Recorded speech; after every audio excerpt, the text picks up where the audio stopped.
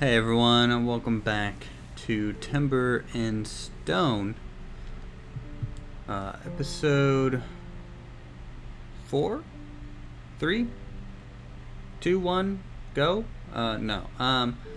Last episode, we built this small farmhouse in addition to going over to what was else going on. And going forward, I'm going to try not to skip around so much in this game. I'm going to treat it a little bit more of a let's play format because I feel like I've been following a more just straightforward let's build format, which is fine for medieval engineers because it's kind of just a lot of the same, for sure, building rooms over and over and over again. But for this, I do want to kind of, go through and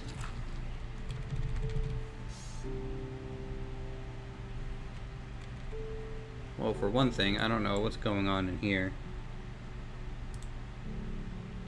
It looks like a zombie has broken through our door, and Cassandra's up in arms about it. I'm pretty much kicking his ass right now. And there we go. So that was awkward. I don't know how a zombie got so close, but it looks like we have some additional threats coming into the village right now. Humphrey, Cassandra, and Caracas is defending the best they can. It's late night. I have every worker scheduled to sleep at night all the way to dawn. So they'll be waking up here soon for day 28. And I don't know why Cassandra's so awake. She follows the same schedule. I don't know if the zombie just kind of interrupted it. But it's dawn now. As you can see, everyone kind of jumped to what they should be doing. Of course, I and Uthris is going to be filling up the trough full of feed because at the moment it's a bit of a problem. Now this will happen a lot in the game. You can see some people like to get stuck in doorways, and they do that when someone's just generally in the way of where they want to go, and yeah, just problems can occur when that happens. So doors can be a bit of an issue if you have a bunch of rooms with choke points and things like that. So I think with my larger structures like the castle, I want to make sure to have multiple entrances and exits for sure. So let's deconstruct this door frame and then just rebuild a new one in its place. Uthris went ahead and, let me just get rid of all of the symbols. Uthris went ahead and filled up the hay. He's going to be harvesting food. Our farmers woke up, pretty much they're just jumping straight into harvesting all of our crops. I went ahead and basically told them to plant the full area. I have about 4 farmers, and I just want to make sure that that's going to be enough. Looks like some more skeletons are on their way. We're just going to charge the unarmed one right off.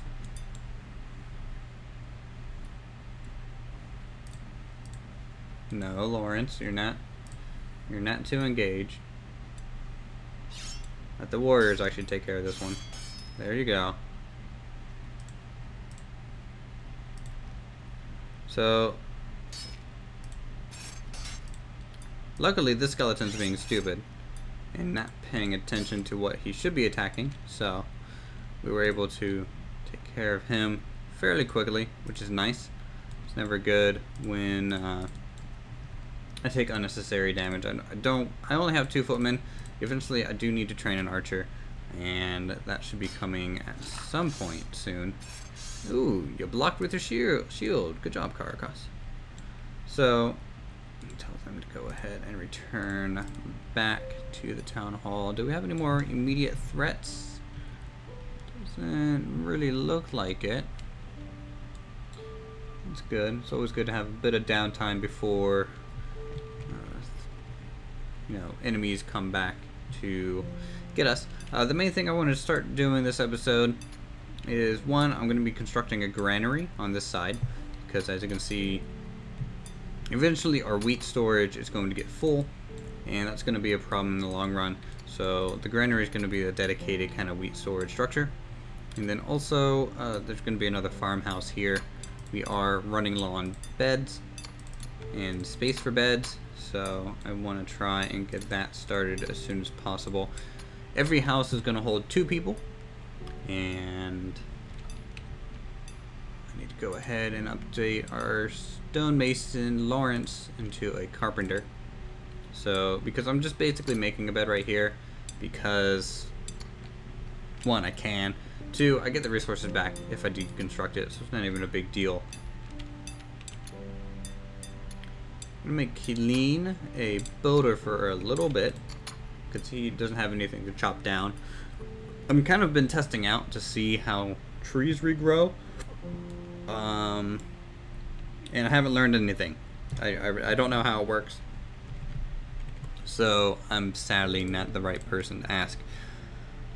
And also, the beginning of the episodes, I would have liked to make more of a tutorial or a, hey, this is how you kind of play attitude when I was filming, but I didn't know enough about the game to even feel comfortable doing that. I don't even know how to build like vertically still. I need to look up that hotkey combination. I just learned how to de-zone areas. And that's from holding Shift and Alt at the same time while trying to zone something. Like for example, I can zone out like a place to dig over here. But if I hold Shift and Alt and click, you can see we get a little bit of a golden color now. And if I drag it out, it'll remove what was there. So, you know, obviously I'm a noob, you know, but I enjoy figuring this out on my own. So it's basically a challenge that I like to have. Construct flooring. Let's go with, let me do terrain. Tell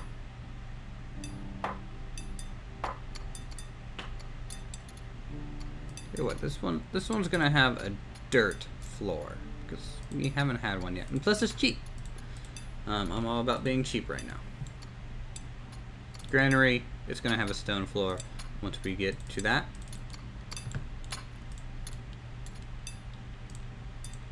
And this will be another little farm here, and then I'll probably expand some in this direction, and then of course around the granary. And then I think at that point, once we establish this much, I'll start working on the castle for you guys. And plus we're gonna need one to help defend the area and keep bulk of our supplies safe and a lot of our citizens safe in the long run, especially our professions. So let's see, I need to make sure our blacksmith is doing something at this point because he needs to level up so I can get better tools, better armor, better equipment for the warriors, because the less damage they take, the better off I am for sure in the long run. I'm gonna go ahead and run this at double time. That way things happen just, you know, that much quicker for sure. Dig mine. I missed a spot, I guess, right there. I have a masonry supply right here, and that is specifically so that we know, basically it's to shorten their routes to drop off and pick up things for construction. So let's see, walls, we're gonna go with full timber on this house. And it's gonna go something like this, I believe.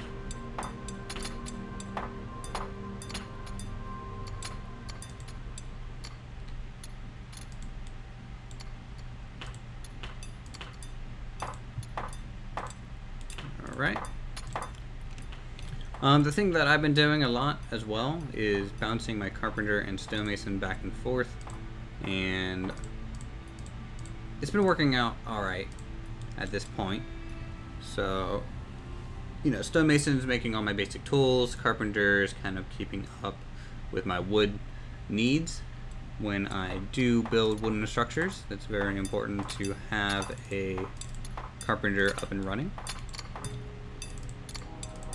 It's very nice when you dig away some grass and it reveals ore. So it's a big time saver when looking for this stuff, because you need a lot of it. I can go ahead and queue up another standard ingot. Let's check up on our blacksmith. He should be coming out right there. Good old Ralph. Ralph the blacksmith. He is level 5. Yeah. That's about all I can say about him.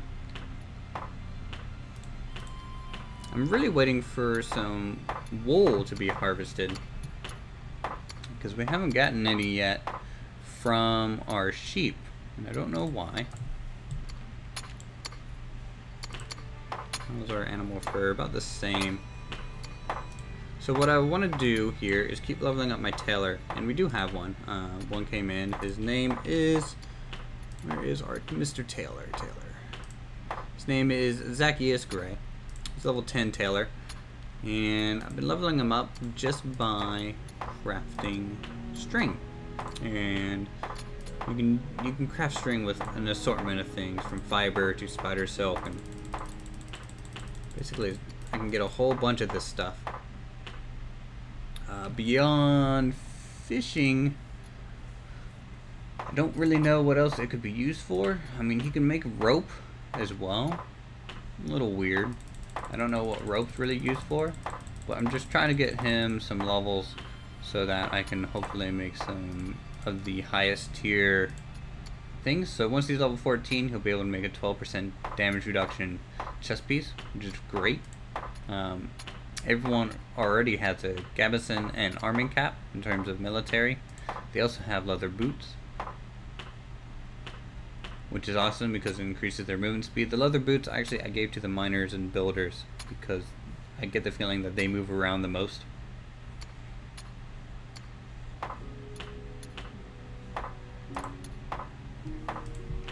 I'm probably going over a lot of things at once here.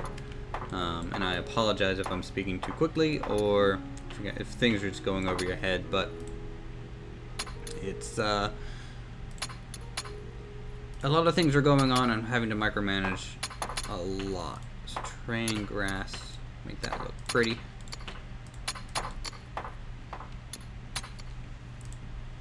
I love the look of this farmhouse and its fields. It's probably one of my favorite things I've built so far, probably next to the barn. I do need to upgrade their beds at some point, but we don't have enough cloth. Again, I'm waiting for Uthris to shear some sheep. It's just a waiting game at this point. I might need another herder because it might be taking him too long to harvest the chickens in time, and if that's the case, then I'm gonna have to get another herder for sure. In fact, I want to slaughter the boar and 2 chickens. That might make it a little bit more manageable for just having one herder. And as you can see, construction, it's a pretty slow process. It's you know, it's just a constant work in progress, it feels, and you do get things done, just maybe not as fast as you originally wanted. Cancel that. I want to move that over just 1 block, so it fits a little bit more nicely there. And let's go back to the construction tab. Go to walls, full temper. Oh.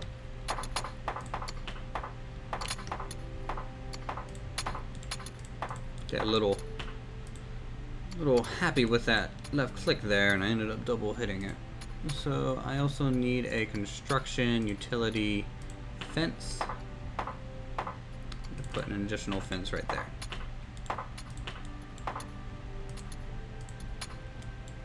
Did I even design like a fence gate? I don't think I did. I can just drop one in real quick. It's under doors. I'm gonna just drop one in there. So now we have a gate. for sure for this little area.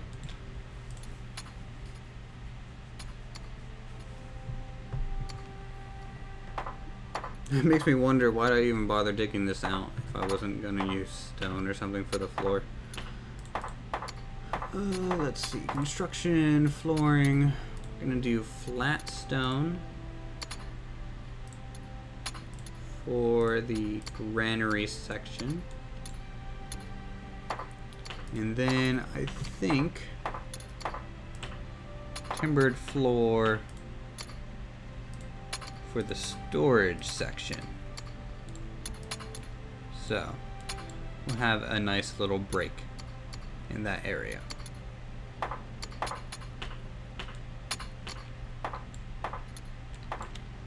Stone, stone, stone. Our miners should be back in the mine already, because we do need pretty much a constant supply of stone. As you can see, they're working away in here. Do have to occasionally check on them, make sure they're not missing any of the ores just in the walls and on the floor. Okay, that looks good. In fact, let's just do a quick scan to see if there's any hostiles around. Little spiders, I don't worry about. My farmers can kill the little spiders. They're not a threat at all. The biggest threat at the moment is over here, as you can see, in Undead Island. They've been killing goblins as well over there. Doesn't look like there's anything on the mainland though, so we're pretty much safe at this point.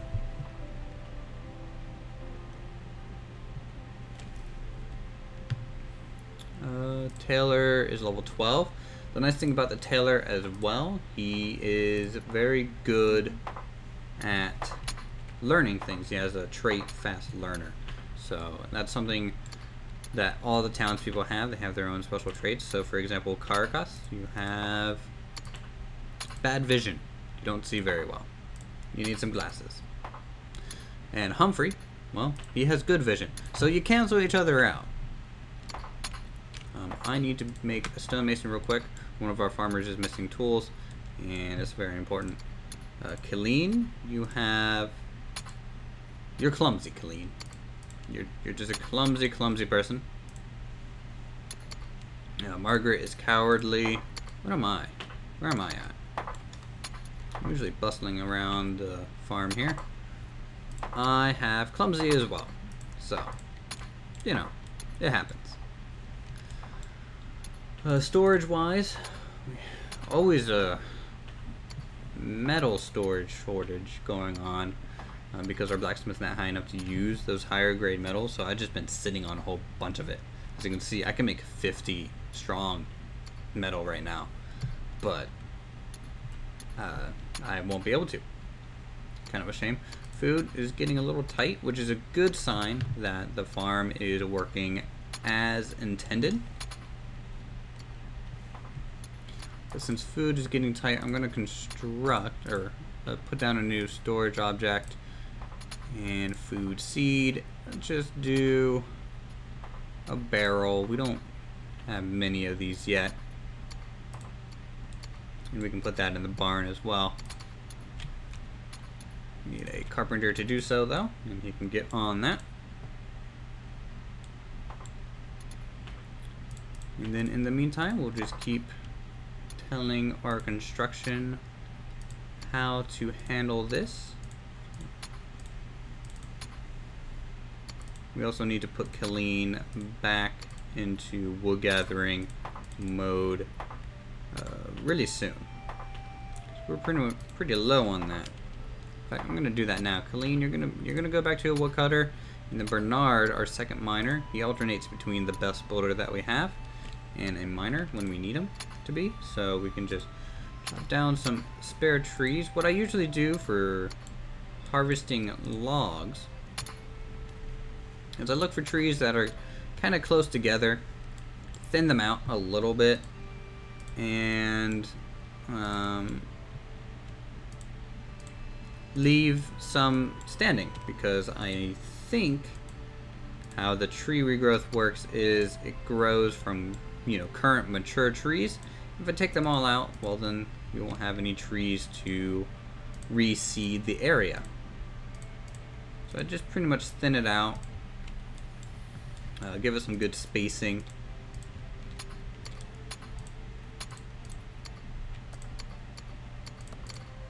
And then go from there. Now, I need to promote myself just temporarily to a forager so I can loot these bodies. So gather resources on all these skeletons that we killed.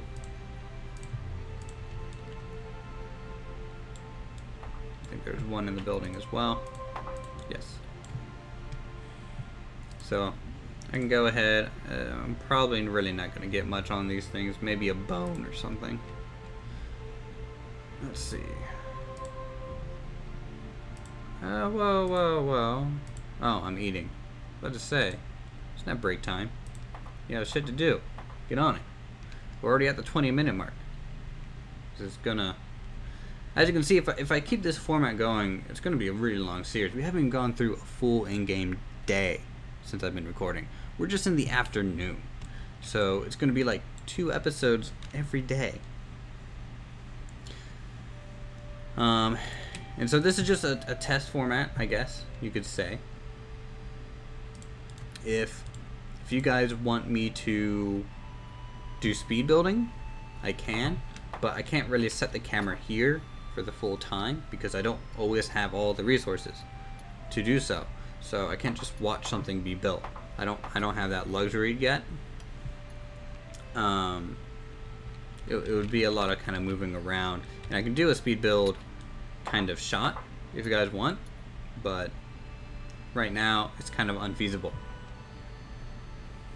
And so I'm just testing a full Let's Play kind of format for you guys to see if that jives with you at all. If you have any questions down below, I can try and answer them. Again, I don't know a whole lot with the game. If you're curious on how to bring up the unit list, if you're new to playing, it's just pressing the key, the U key on your keyboard. It opens and closes that. Again, having a road set up to the edge of the map is very important. Try and make it a clean, too wide road.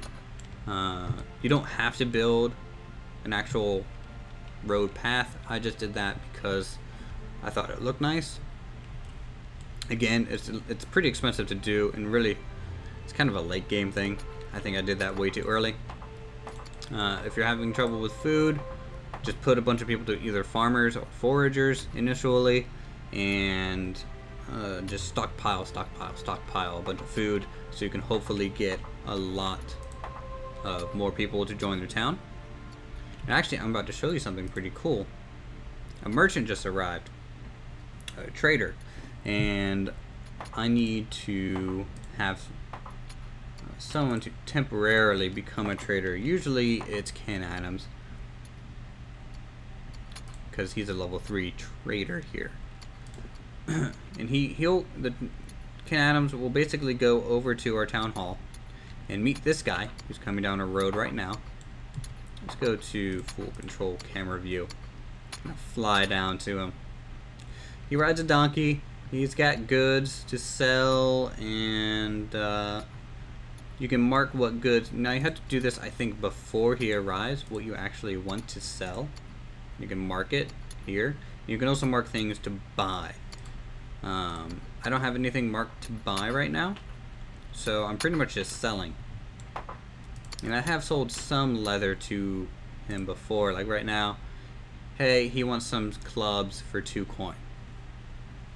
Sure, I can do that. In fact, I need to stop maintaining those. I'm going to maintain just 1 club going forward. He wants 5 animal hides for 2 gold. I don't think that's a good deal. I don't have many animal hides to begin with right now. And if I need to make more leather boots, it's not going to go good. 21 rope for 3 coins. I can do that. Rope, I have almost an endless supply right now of. So, as you can see, over time, oh, he's wanting to buy some spider silk. I can sell that as well. It's a pretty common resource that we have. And he wants to buy, I'm pretty sure, is that all of our dirt? No, it's half our dirt. For 22 coins. Sure. You know what? That sounds good too. I have a bunch of that. That's all that dirt is just for making the roads. Dirt's easy to get. And I think once a chat bubble will put above his head that says, you know, I have nothing to buy or I have nothing to sell, then the trade is pretty much over. So sold some bones on that one. So this is trading. Eventually, I'm going to put the trading area. It's called the town hall. Really, it should just be called like the trading zone because it's really all it's really useful for. I'll basically build a trading depot like that we have in Lothlorien. So I'm gonna go ahead and make Ken back into a farmer because we're basically done trading at this point. Go back in RTS view, and there you have it. He'll leave, and we'll be left alone to our own devices yet again.